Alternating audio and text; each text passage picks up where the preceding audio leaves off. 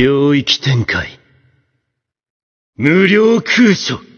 What's up, YouTubers? It's your boy Smasher here, and today I want to talk to you guys about Yakuza. Well, not just Yakuza, honestly. Specifically, you know how you play a game and a certain type of game, and you get that itch for another game that's real similar to it. You know, you guys know what I'm talking about, right? Kind of like if you play Yakuza, and then, you know, you got another game out there like maybe, I don't know, Sleeping Dogs that can get you to that itch, you know, just get you in that right spot, you know, get you feeling good again. Like, oh man, I can't believe a game like this exists. But in most cases with Yakuza, I mean, there's 7 games, so, well, no, actually more, but that's a pretty big fucking franchise, honestly.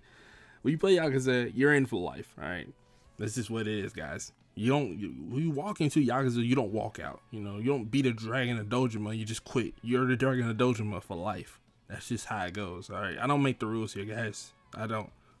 On the serious note, though, if you haven't played Yakuza, I suggest you do. Great game, alright? Especially Yakuza 0, it's a goated game. I still need to play Yakuza 1 through 6.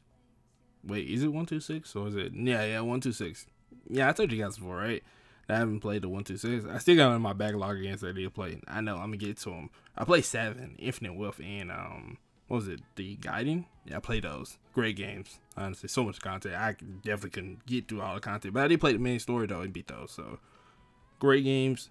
But if you guys also want another game that you want to play similar to Yakuza, Sleeping Dogs is a great game. Also, many people know about this game but don't know about it. Like, I have met a couple of people I know, friends, that may bring up like games like Ratchet & Clank, a little bit Planet Monish Races, but they don't really mention Sleeping Dogs like that, which is something I find kind of interesting because I didn't know about it either. I didn't play Sleeping Dogs till I got a PS4, and I found it around that era, and then I just got it, and it was on sale, and it was so much fun. The game was just out of this world that I thought the Wonder World. Like, how does this game not get a sequel? Sleeping Dogs literally had a potential to really continue to be a huge franchise. Overall, though, even though they didn't continue to make a sequel, anything of that nature, but Sleeping Dogs still a great game, honestly. If you really want like a single player game and just like a one-off type of story that, you know, it tells the story from beginning to the end all in one game, then Sleeping Dogs is the game for you. I understand that a lot of people don't want to play games that require you to play multiple sequels, and Yakuza is one of those games that kind of, well, any kind of, it does require you to go from 0 to 1, 2, 3, 4, 5, 6, and 7, because the narrative is all connected to one to the other. So you might end on one note, you know, and I think that Yakuza does a great job in entering their games in a satisfactory way, where it's like you feel satisfied as you beat the game, but that's not the end of the story type of deal. There's more to the story. But if you want to stop there, then, you know, it's like one of those things of you'll feel satisfied. You're not going to be feeling empty, like you don't really know the end of the story. Like, you can be like, yeah, this could definitely how the story could end. But I think that's how it feels, at least for kind of like Yakuza 0. But I'm not sure how it went for like 1 all the way up to 6. I know like in Dragon how those go. Those definitely what you want to know more, because that's just how fun the journey becomes as you go along. But Sleeping Dogs is an interesting game, honestly. And I don't want to get too deep into it because I'm trying to avoid spoilers in this video. In case you guys do decide to play it, I'm going to avoid spoilers just for you guys, alright?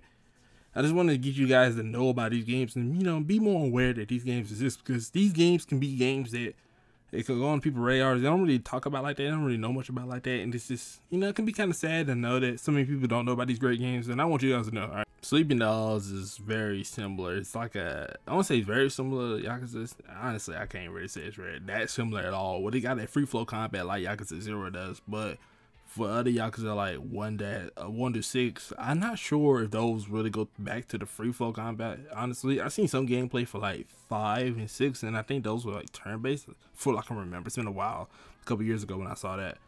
And for the most part, you got the free flow combat going on in the Yakuza 0, which honestly threw me off real heavy when I realized, like, yeah, that wasn't the case when I went from that to Like a Dragon, and I started on 7. But for weirdly, you don't really need to play Yakuza 0 through 6 to really get into Like a Dragon, at least not the first one, because that's like a whole new main character and everything. Sleeping Dogs is basically GTA with a smaller map and a more story-driven narrative going on for it. So like everything really matters when you play Sleeping Dogs. When you're playing the game and you're going through and doing things like side missions and Sleeping Dogs, it all kind of contributes to the story in some way or other. But don't get me wrong, it's still a really fun game. because Sleeping Dogs was definitely inspired heavily by GTA and Yakuza, games like that. And I think that's a good thing, honestly. Those type of games definitely helped it create its identity and definitely help it be itself, and definitely just made it more fun. But I think it could have been a lot more fun with the story. The story wasn't terrible, but I do think the story could have had, lived up to a greater potential, alright? But like I said, if you do like Yakuza, I think you will enjoy Sleeping Dogs. But then again, if you like Sleeping Dogs, you're probably gonna have more fun playing Yakuza, simply for the fact that Yakuza takes place in a small city of Kamurocho, and it's only I ain't gonna say not much for you to do. Actually, in Yakuza, especially Yakuza games in general, that's a lot for you to do. Alright, you got so many side missions that you can do with Kamurocho. It's insane, honestly.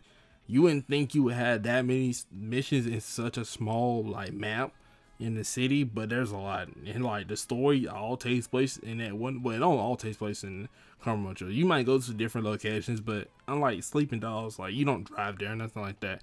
Those mechanics ain't never really been part of Yakuza. You just go and you just get in a taxi and you get down to Fresh Prince. You just get there and just be like, yo, hold the Kamurocho, and you just get there. It's simple as that. But I think those games definitely have a lot of fun between the two of them, when you can play and do that free flow combat between Yakuza 0 and definitely Sleeping Dogs. So I think that can be a very strong aspect that a lot of people remember for Sleeping Dogs, and I think you will enjoy Yakuza. Now I can understand why many people may not want to play Yakuza, because, well, Yakuza can be a very long story, and the cutscenes can be really long inside Yakuza 2. Can really have you not want to basically be into the game too much.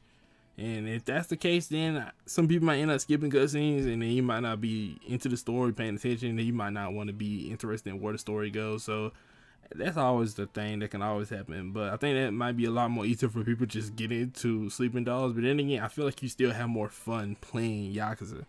Honestly, I don't think those games are that similar at all, honestly. I just think that the free flow combat, honestly, between the two of them, can really help you connect and want to enjoy one game and then you have enjoy the other. But I think a lot of people enjoy Sleeping Dogs a little bit. Well, I think more of a person who's played a lot of GTA would enjoy Sleeping Dogs a lot more because of what you can do, and it's really similar to it. But then you got that free flow combat. Somebody from Yakuza who play a lot of Yakuza games might enjoy it because, you got that combat, and then you also just got that extra benefit of just being able to go around the city and just go ahead and leveling up, getting more skills, and learn how to fight with different combos. So, it's a lot, it's a lot of benefit for both sides, honestly.